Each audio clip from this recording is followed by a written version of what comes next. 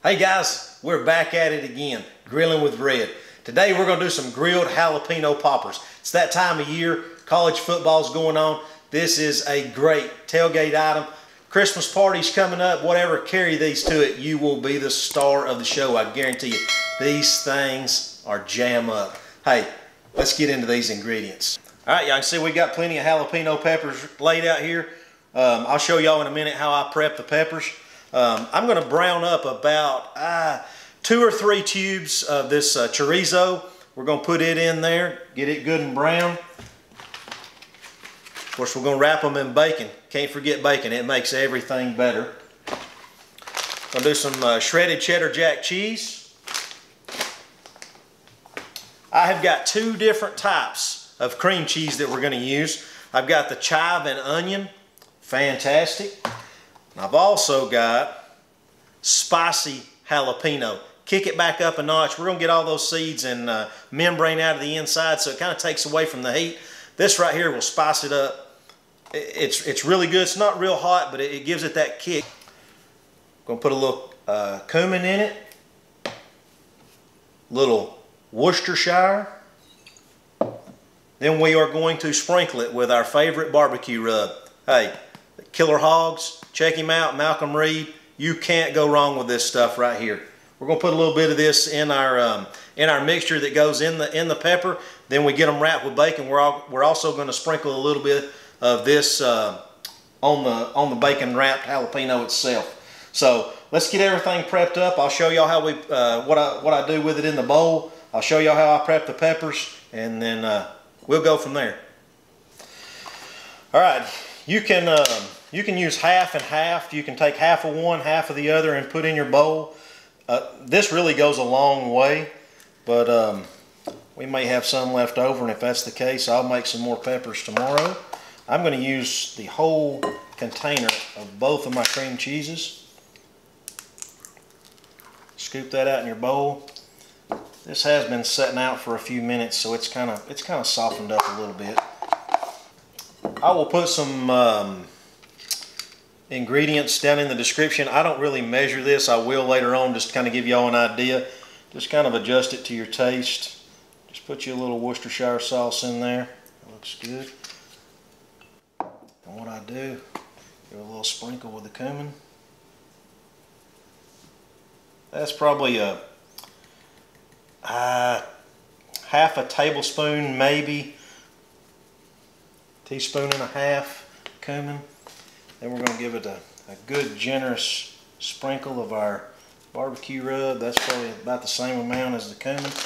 Then your cheese, you can kind of adjust it as you go. If you like a good cheesy jalapeno popper. This is an 8-ounce bag. I'm probably using probably not quite half, maybe right at half. I ended up doing 3 tubes of the chorizo. I've got it just kind of getting so that the paper towel getting some of the grease out of the chorizo. As y'all can see, I just got it browned up. So we just dump it in. And just take your spatula. Just give that a good mix.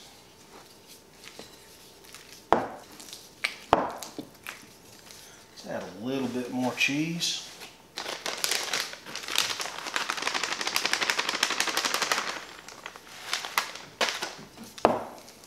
Just get it good and mixed up. Make sure your cream cheese is mixed in well. Chorizo, make sure it's just all blended together and combined.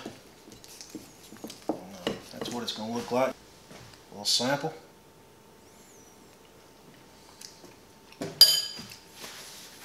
Oh yeah, that's the mixture we're looking for right there. Beautiful. Alright, so this is very basic. I've got some of the peppers laid out here. I'll just show y'all a couple of them, then I'll get the rest of them prepped up. You can cut the stem off. You can leave it on. Just take your pepper. Try to cut it down the middle. You're going to expose your seeds, expose your membrane. Then you can take your fingers, hands, whatever, thumb, put in there and get that out. I usually take a spoon. And what I'll do then is I just take and scrape that membrane and the seeds out. They usually come out pretty easy. Get that little bit right there. And that's really all I do to it. Just make a little boat like that, and just make sure, like I said, if you don't want them hot, make sure you get all the seeds out of there. But it'll also, you can take your knife, you can run down that membrane on both sides. Sometimes that helps right there, and then you can take and just peel it out of there. Just don't rub your eyes after you make these, so that'd be a bad afternoon. You can take your thumb, like I said, and it just scrapes right out of there.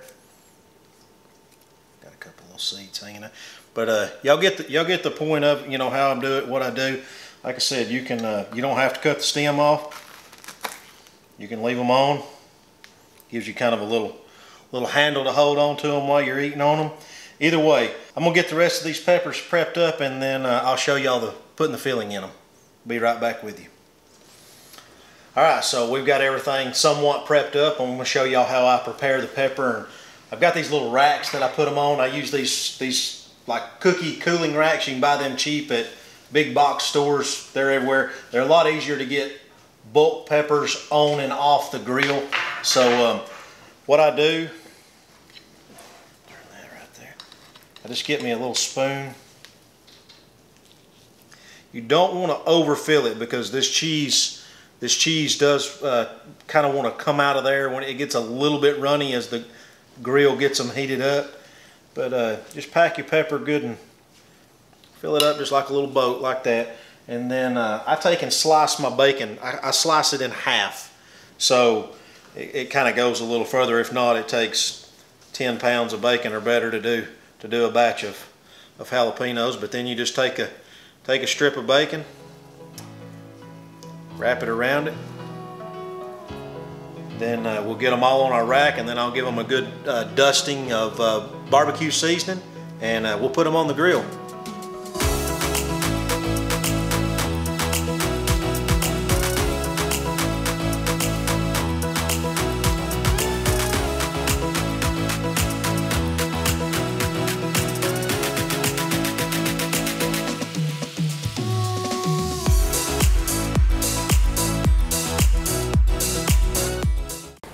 All right, so we've got the peppers all prepped up here and got them on the rack ready to put on the grill.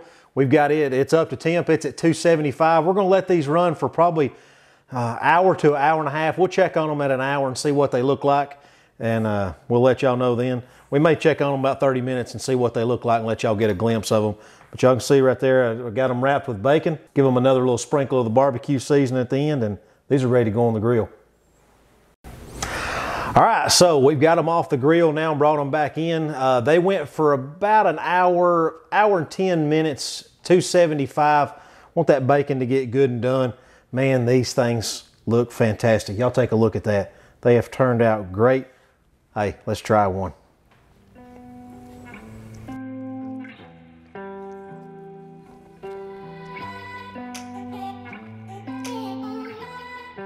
Oh yeah. That is excellent. It's got that good bite of barbecue, that jalapeno cream cheese in there. That is some count right there now. Hey, if y'all like these videos, y'all be sure to hit that subscribe button, hit that notifications bell while you're at it. Give this recipe a try and let me know what you think about it. See y'all in the next one.